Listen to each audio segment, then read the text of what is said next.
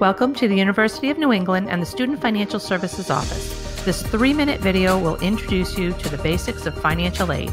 It is very important that you watch this, as there will be a short quiz that you'll have to complete to move on. The process is fairly simple. Register for A and/or B terms. UNE will send a bill for tuition and fees. Then you'll need to make payment arrangements, either through direct payment, a payment plan, or by filing for financial aid. If you are paying with veterans benefits or third-party payments, please contact us. Let's take a close look at the award overview section of UOnline. The cost of attendance right here estimates costs you may want to budget for the year, and it is the maximum we can cover with financial aid. Your tuition charge will depend on the number of credits you are taking. You will not be billed this cost of attendance listed in UOnline. The only charges you will see on your bill are for tuition and fees. You must be eligible for federal financial aid. If you are, file the FAFSA with UNE's 6-digit code. Allow at least 5 to 7 days for us to process your information. Please note, the FAFSA opens October 1st for the next year, and summer is always the beginning of UNE's new school year. You'll be awarded the unsubsidized loan to cover the costs of your courses, which will include a stipend for each semester's supplies to reimburse you. If your costs exceed the annual loan limit, you may be awarded the Graduate Plus loan. However, this loan requires a credit check. If you're denied, we will notify you.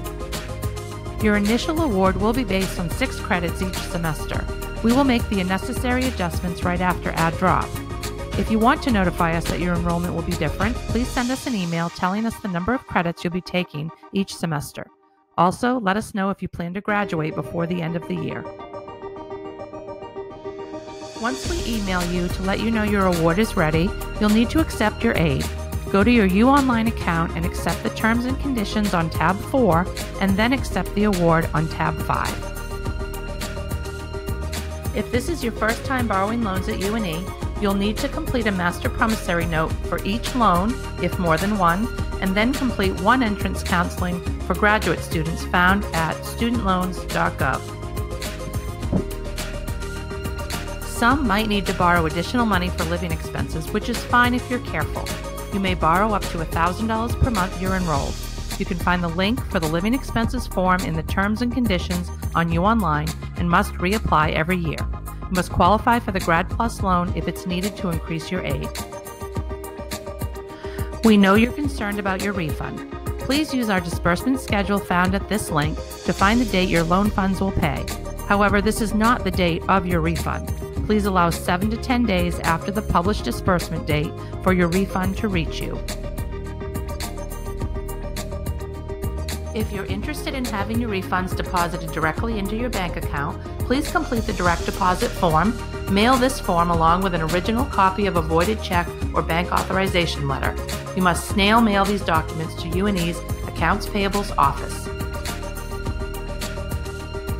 You must make satisfactory academic progress to be eligible for aid. Achieve a minimum grade point average, pass a certain percentage of courses you take, and complete your program within a certain time frame. We will send email warnings if you are not meeting any of these standards. For more information, go to our website or contact us. We're open Monday through Friday for phone calls, and you can email us anytime. We wish you the very best as you earn your UNE education. Thank you for your time.